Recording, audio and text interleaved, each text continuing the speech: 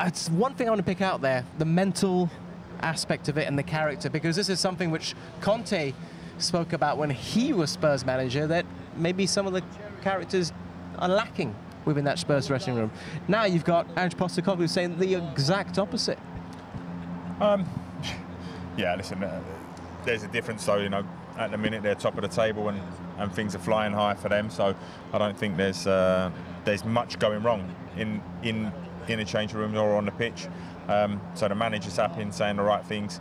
It's a positive place in there. And us, you know, before the game we said, looking at the team and looking at what's going on at the club, it looks like a positive place. But isn't it a reflection of how they've got to be top of the table, in the sense that today they had to hold on for what, 45 minutes 45 minutes plus injury time with 10 men. The fact that the Sheffield United game they score so late, amongst other results so far this season.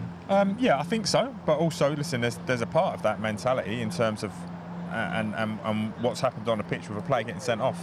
You know, one of those for diving. You know, it's something that I think he will have to have a strong conversation about. And listen, I think they've got away with it lightly in terms of it's Luton, and they did have a couple of chances. They didn't put them away.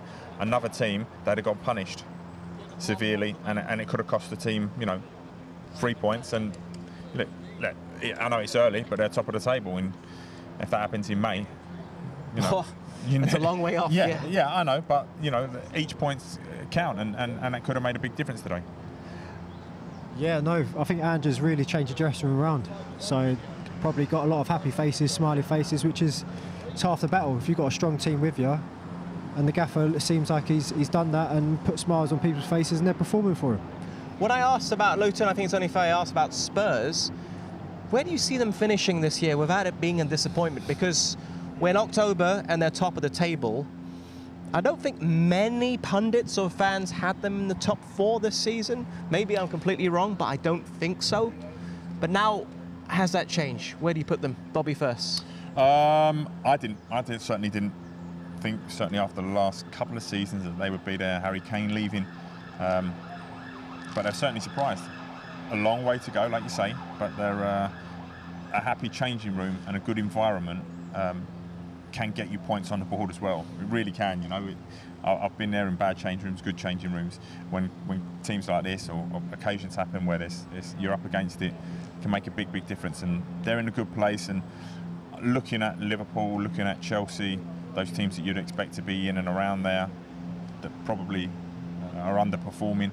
Well, I mean, Liverpool just lost their first league game in 17 matches. Yeah, but I mean, I think that Spurs could be in one of those Champions League spots if they continue as they are.